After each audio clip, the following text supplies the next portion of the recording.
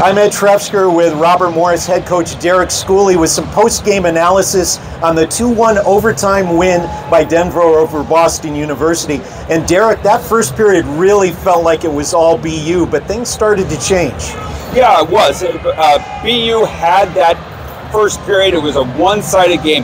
I tweeted out through Todd on USCHO Twitter feed that it was one-sided. It was decidedly all BU. They were defending well. They were doing everything the right way. They got the shorthanded goal. The only thing they couldn't do is extend that lead.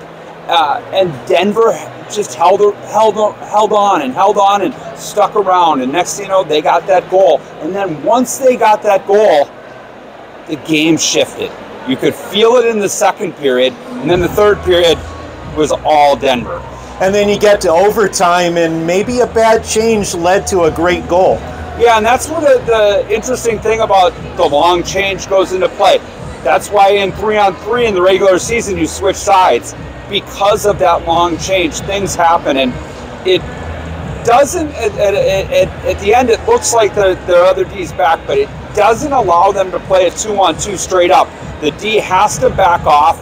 It has to play kind of a 2-on-1. The guy gets back in time to make it a 2-on-2, but he doesn't get to hold his gap strong, gives up the shot, goes 5-hole, Bros ends the game. Really a tale of two games. First half, strong BU. Second half, after the goal, strong Denver. 3 straight 2-1 wins for Denver.